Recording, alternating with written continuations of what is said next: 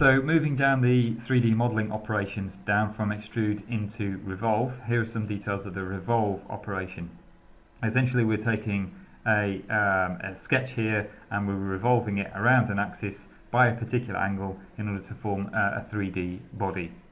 So here we can see the options in the details view. We select the geometry, in this case it's sketch 1. We can see the example here, which is this yellow sketch, which is the base object for the extrusion, or the revolve in this case, extrusion around an axis. We're selecting the axis around which the revolve is going to occur. So here we're selecting the axis which is part of this plane definition. And finally we're selecting an angle through which the revolve is going to occur. So here we can see the chosen entities which are needed in order to define the revolve, and the result on the lower right hand side that gives us this 3D revolved body.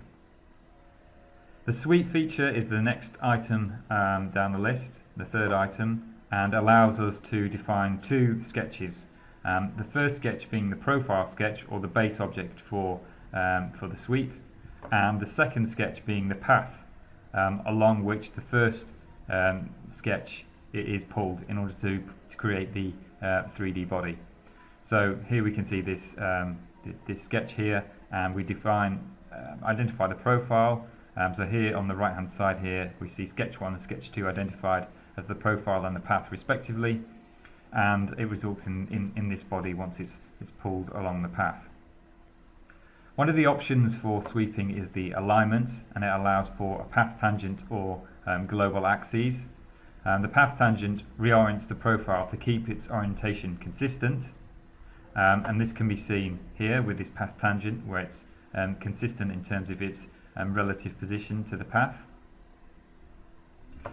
We can also use the global axis for profile orientation, so it remains fixed regardless of the shape of the path. So here we can see the effect of the global axis on the same example being set here for alignment. Under the details view for sweep, we can also see an option for twist specification, and we can have an option here for sweep with twist in order to twist the geometry around in a particular way. So we can opt for no twist, which is a default, but we can specify number of turns to complete over the particular path length, and we can also specify the length per one full turn in terms of the pitch as well. So we can see the different options available here for, in this case, the number of turns we have on this helix or spring coil. We have 1, 2, 3 turns available, and then on this 4 meter twisted example we're specifying 0.25 as number of turns and 16 meters as the pitch.